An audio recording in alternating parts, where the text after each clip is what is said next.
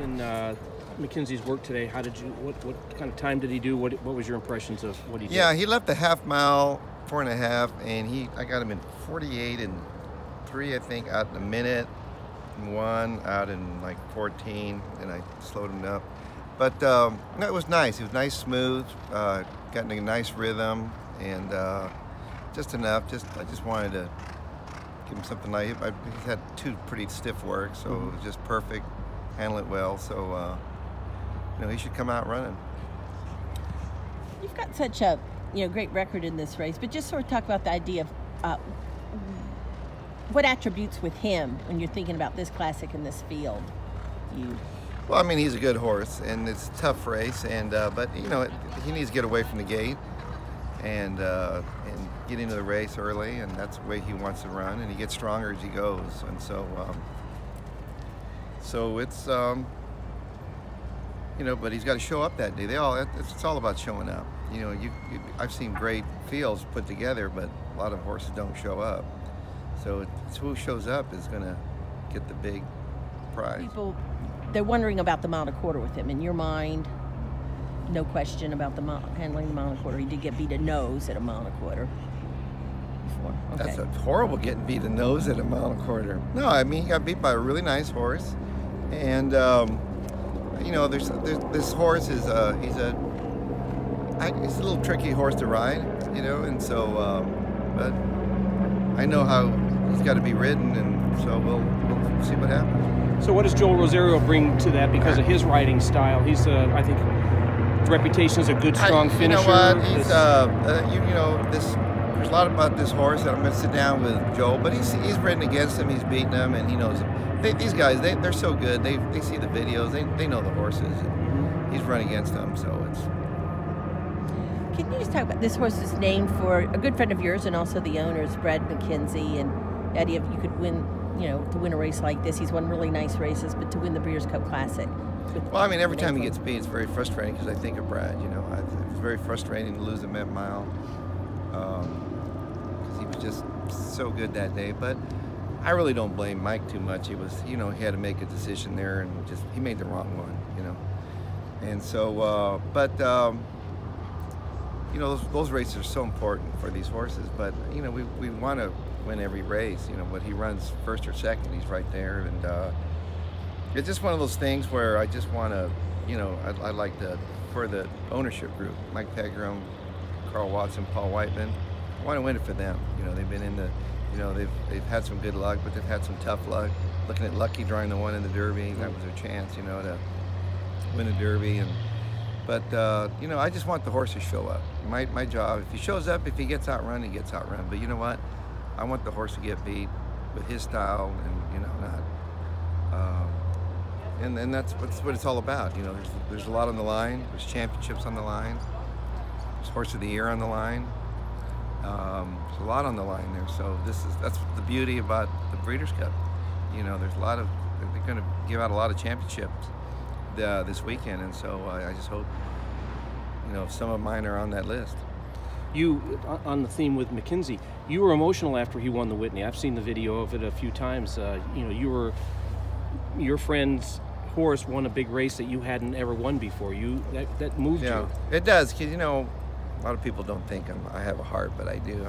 I'm a softie, and Brad was the biggest softie of all. I mean, I remember when I won my first Kentucky Derby. I was up in the podium, and I looked down, and I see Brad, and he's in tears. He's just crying, and because we've known him forever, and that's the kind of guy he was. He was just my #1 fan. So you know, he'd show up for all the Triple Crown races, and he was there, and just but you know, when he got sick that last year, it was tough watching him go through what he went through, and the things he sacrificed in life to take care of his family, you know, and you know, he made a lot of, and he would never complain. He didn't, you know, every time until the last day. I always say, Brad, how you feeling? Great. You know, that was him. You know, he didn't want anybody to feel sorry for him. He was tough. I wish I could be that tough. And so to me, I think we're all living through this horse, thinking about Brad. He's got a lot of friends, And so you'd be surprised of the inner circle that he had of people. You know, there's a lot of, I feel a little extra pressure on me when this horse runs, because I know it's, we're all thinking about him, and I'm just glad it was, we named a really good horse after him, because it would have been horrible if I would have had to geld this horse, you know. So, and Brad, he was probably one of the funniest guys you know, I've ever been around. You know, we just loved him. We still tell stories when my family, my brothers get together. There was no more fun to be with when you went to a football game or anything, because he was just hysterical. And but a great human being, and he's still very missed. And so, you know, like I said, he had a lot of friends. Beyond being a great human being, can you talk about what he contributed to horse racing? He was the one that got the thoroughbred meet going at Los Al in the wake of Hollywood Park's demise. That what he did for thoroughbred racing in this. But he really stepped up. Los Alamitos got Doc Allred. Doc Allred always had a soft spot for Brad, and he got him in there, and he said, you know, he let Brad do it. He was a savior of thoroughbred racing. I could tell the minute he left, I could tell a big change. You know, it's not the same when you go down there. So, but you know, Brad, we really miss him. I mean, he really was so good. And the thing is about it, he always he would bend.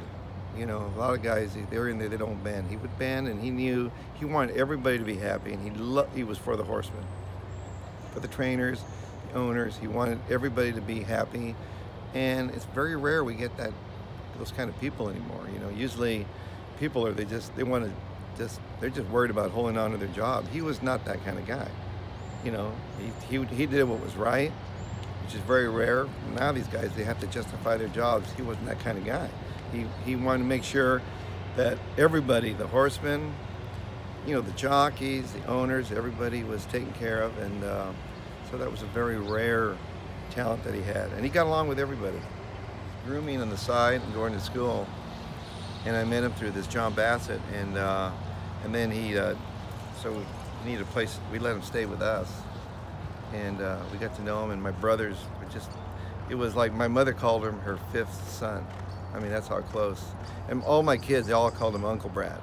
They didn't know him as anything other than Uncle Brad, and so it was really tough. I mean, it was just tough watching him go out at the end there. I still think about it, and you know what? I could never be that tough. He was just so tough, and but he was just a good, you know. I mean, you won't hear anybody saying anything bad about Brad McKinzie. Everybody really enjoyed him.